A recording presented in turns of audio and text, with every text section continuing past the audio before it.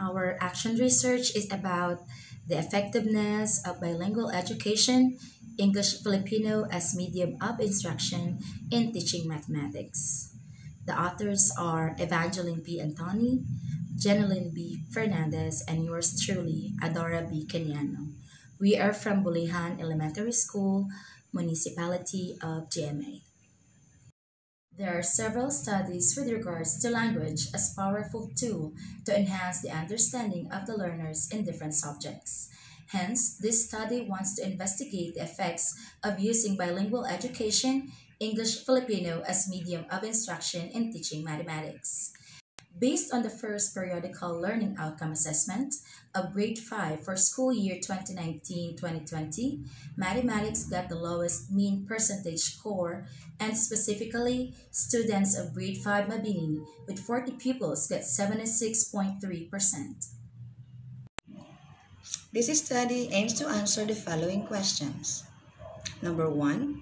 What is the level of understanding mathematical concepts of pupils who were exposed to English as medium of instruction? Number 2. What is the level of understanding mathematical concepts of pupils who were exposed to bilingual education, English-Filipino as medium of instruction? And number 3. Is there a significant difference with the level of understanding mathematical concepts between the students who were exposed to English as medium of instruction and the students who were exposed to bilingual education, English-Filipino? This study is limited to 40 pupils of grade 5 Mabini of Bulihan Elementary School during the school year 2019-2020 who got a low mean percentage scores during the first quarter examination.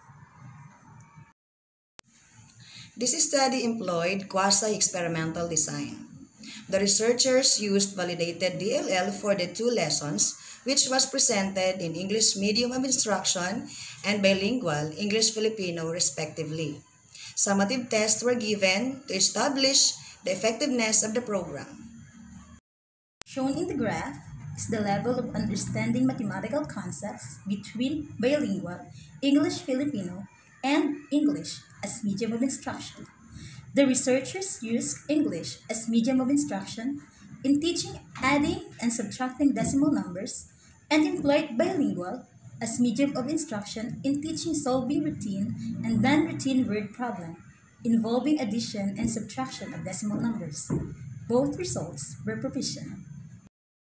This table shows that there is no significant difference in the level of understanding mathematical concept in teaching mathematics using English instruction and bilingual instruction, English-Filipino with different competency.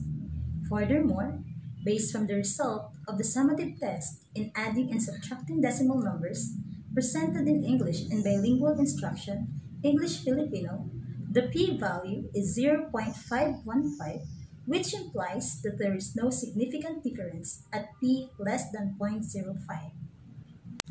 However, given the result of the summative test in solving routine and non-routine word problem involving addition and subtraction of decimal numbers presented in English instruction and bilingual instruction English-Filipino, there is a significant difference with a p-value of 0.001, which signifies that the medium of instruction has an effect in teaching word problems in mathematics. Based from the result of the study, bilingual education has a salient point in teaching mathematics, especially in solving word problems, considering the English language proficiency of the pupils. The result of this study shows that bilingual education, English-Filipino, has a positive feedback despite the difficulty of the topic.